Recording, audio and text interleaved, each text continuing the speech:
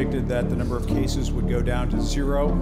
How did we get from your prediction of 0 to 1 million? Well, it will go down to 0 ultimately, and you have to understand.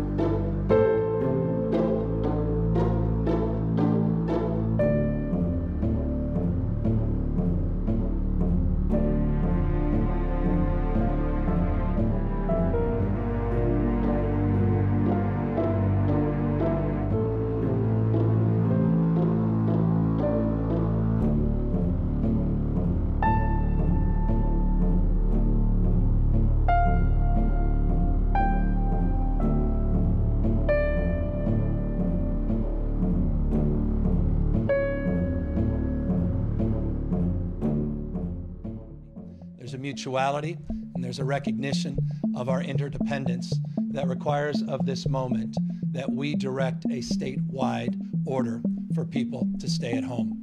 That directive goes into force and effect this evening, and we are confident that the people of the state of California will abide by it. They'll do the right thing. They'll meet this moment. They'll step up, as they have over the course of the last number of weeks, to protect themselves, to protect their families, and to protect the broader community in this great state in the world that we reside in. I have confidence in that. I have confidence because I've seen it every single day.